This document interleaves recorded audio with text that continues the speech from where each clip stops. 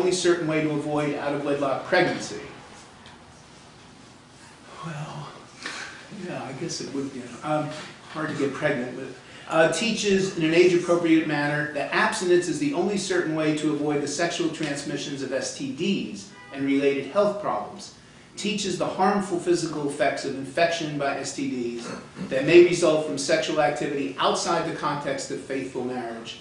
Teaches the physical gains, blah, blah, blah. And here it is worth noting that people have done research on these abstinence-only sex education programs, and they're abysmal failures.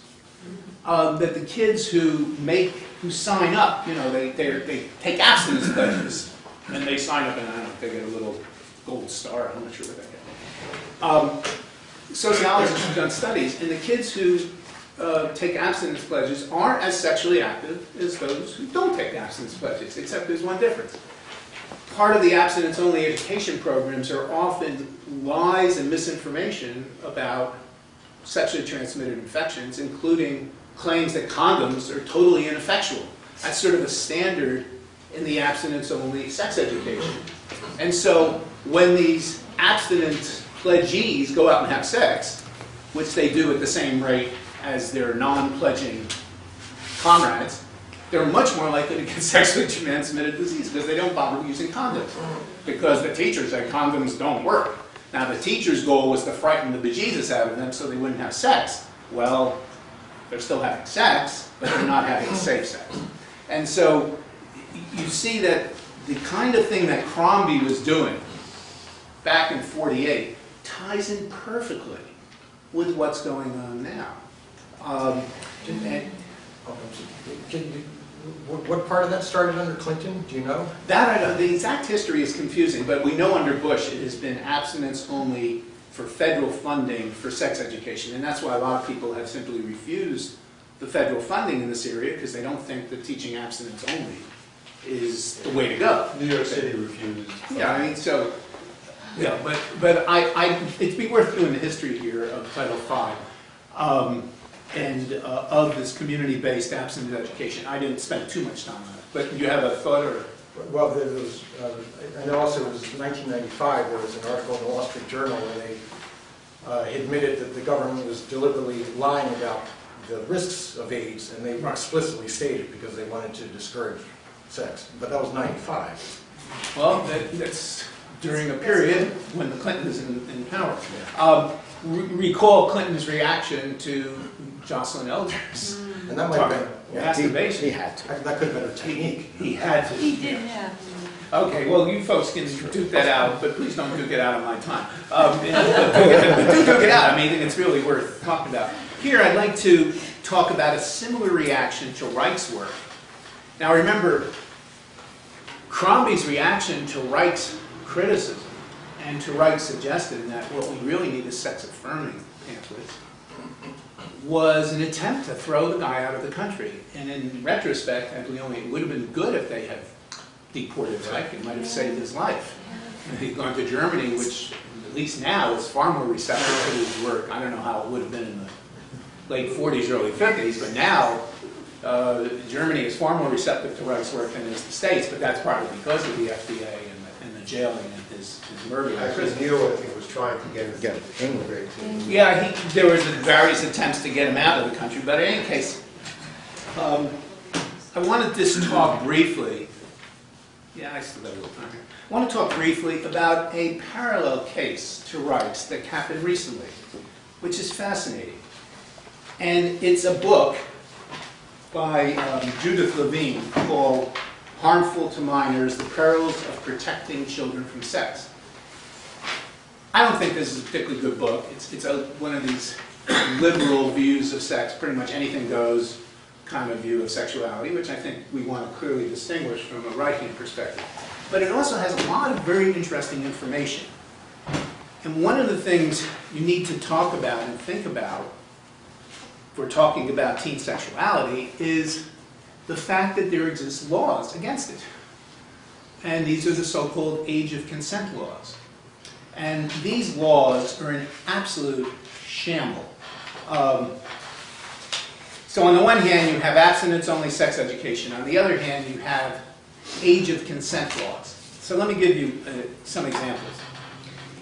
In Canada, the age of consent is 14, which means that at 14 years of age, someone can legally consent to have sex with someone who's older than them, perhaps someone who's 17.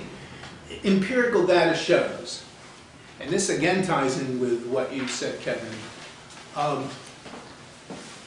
there is typically an age difference of 3 years between boys and girls when they have sex. That typically a 14-year-old girl's sexual partner is more likely to be 17 than he is likely to be 14. And this age difference between men and women as we get into adulthood is kind of interesting, and it'd be interesting to survey the room, but it does seem to be a pattern in our culture that men are typically older than women in their intimate relationships, because we mark it out when that's not the case. She has a younger lover, you know, like that's, because it's sort of atypical. The typical thing is that males are older. And why that is, some people could argue maturation rates or who knows why. But a typical teenager's sexual partner is going to be older than she is. And empirically, it's roughly 3 years. So imagine this 14-year-old Canadian girl getting involved with a 17-year-old boy living in Oregon. She could be accused of raping him, since the age of consent in Oregon is 18. And think about that. What the law does is says there's a difference between being willing and being able to consent. You can be willing to do something that you're not able to consent to do, legally speaking. And the age of consent is all over the place. My state of Connecticut, we're pretty cool. The age of consent is 15 with parents' permission.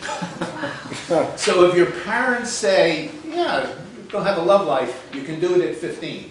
If you don't have your parents' permission, it's 16. Someone else's parents' permission?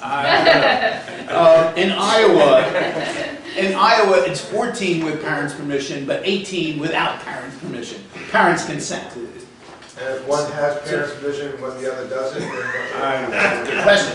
So it's all over the place. And so let me just read a footnote from Levine's book.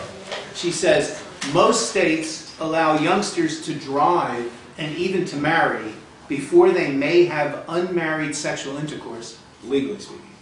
In Massachusetts, as this writing, and this book came out in 2002, so she was probably writing in the late 90s, a person may marry at 12, but if someone who is not her husband inserts his finger into her vagina when she is 15, even with her expressed consent, he can be charged with statutory rape. In other words, statutory rape doesn't necessarily involve intercourse. It just involves contact with sexual parts. Under a section of the state's legal code entitled Crimes Against Chastity, taking a picture of her naked 17-year-old buttocks will earn the photographer up to 20 years in prison, because that is sexual abuse of a minor, because she's 17. At 18, she's a star on the internet. At 17, she is, well, I hope she wouldn't be a star on the internet, but you know what I'm talking about. Legally, you have to be 18 to blow this. So you have these total confused consent laws. Now, Levine has the courage to address this issue of consent. But by the way, her book is just like what Reich said in response to Cromie. She said the absence of this information will cause the problem you're trying to address rather than diminish it. Just as Reich said, these pamphlets will create juvenile delinquency rather than diminish it. So I just want to quote here from something that she says. In